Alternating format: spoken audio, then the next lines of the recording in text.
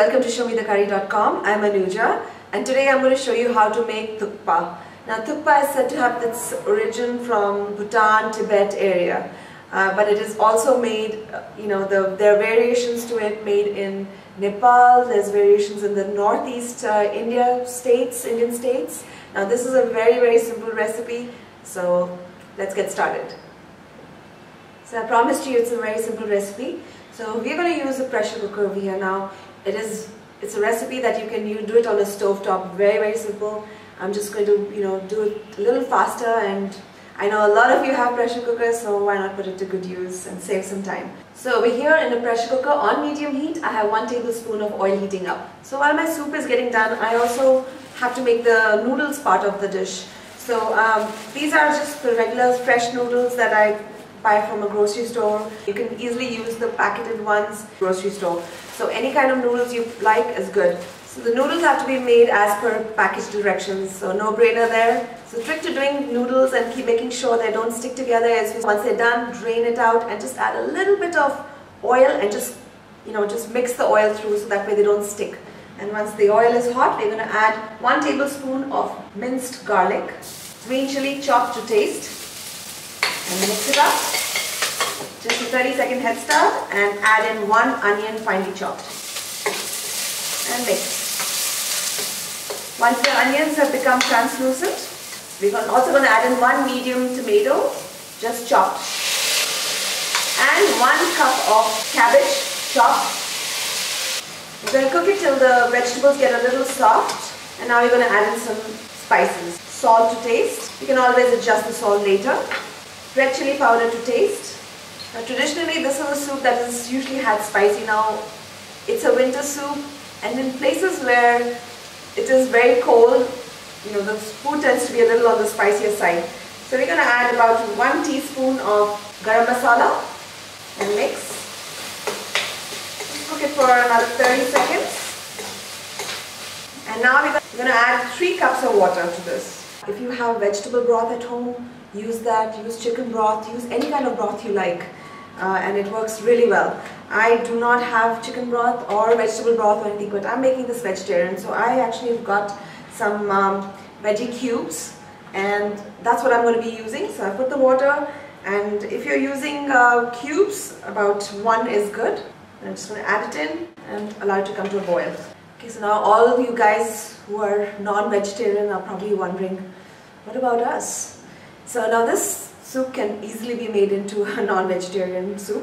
You can use chicken, you can use any kind of meat that you prefer, even seafood.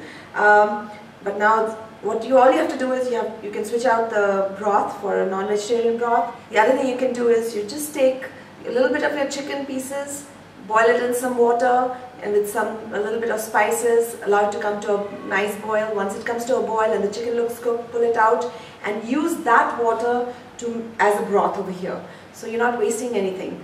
So you use that water as a broth over here, use the chicken, shred it, and once the soup is cooked, you just add in the chicken at the end. My bouillon or my cube looks like it's melted, and I am going to just close the pressure cooker, and I'm just going to allow it to whistle twice. Once I've turned off the stove, I'm going to allow the pressure to go down all by itself. So while the pressure is still releasing from the pressure cooker, the noodles are done. Look at that. They look fantastic. They're all separate. The other component for this dish is egg. Now, if you're a vegetarian, totally skip this step. But if you do eat eggs, this is absolutely fantastic. So all I'm going to do is just take eggs and just beat them up and just make like a flat omelette. Now, in our house, everybody fights for the egg. So I make 1 egg per person. It works out wonderful. Nobody's fighting. Everybody's happy. Now this thukpa is actually perfect for 2 people. If you are a soup lover, that is. And it is a pretty substantial meal, because of the noodles and the vegetables. So just going to beat the eggs. Add a little bit of salt to the eggs. Meanwhile, I'll turn on my stove again. I have a skillet, again on medium heat. So I'm going to add in as little oil as possible, just to coat the skillet. And I'm going to make 1 big omelette, or you can make 2 small ones.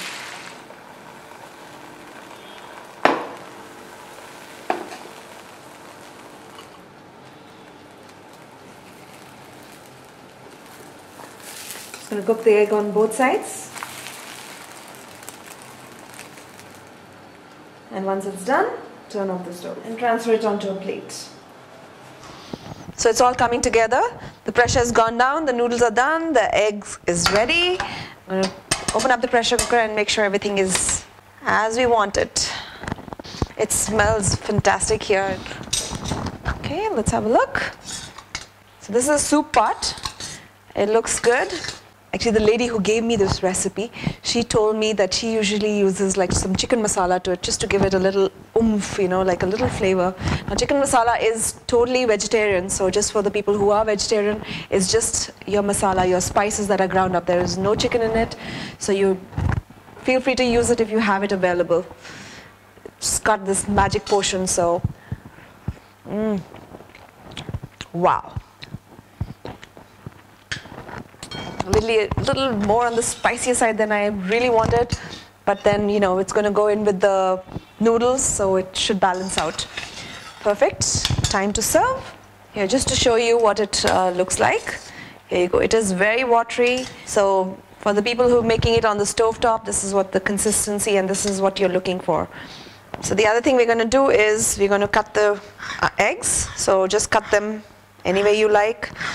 So now everything is ready. So I have a bowl over here. So I'm going to serve it. Take some noodles, put them on the side, take some soup, and I've got my eggs, and I've got some cilantro. Lots of cilantro. Now a lot of people like to put it inside the soup, which is also fantastic, so I'm going to do both, a little bit of this and a little bit of that. Now all that's left to do is to dig into my thukpa. Now you're going to need chopsticks for the noodles and a spoon for the soup. So mix it all in. We're going to give it a shot. Oh, take some soup and a spoon. And oh, I forgot the egg. Next bite.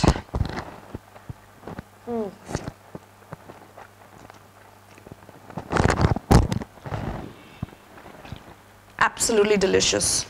Okay. I've had some soup, I have to have the egg. Honestly, nothing like a nice spicy bowl of soup and noodles, and very, very comforting. And I love the fact that all these ingredients we all have at home all the time, other than the noodles. I think that is probably the only thing. But if you have the dried ones at home, sitting at home, wow, something that can be made really fast and really quickly. So if you like this recipe and you'd like to see more from us, please don't forget to subscribe. So I'm going to enjoy my thukpa, you enjoy yours, and join us again on another episode of ShowMeTheCurry.com. Somebody's supposed to say, add a pinch of spice to your life. Guess it's me.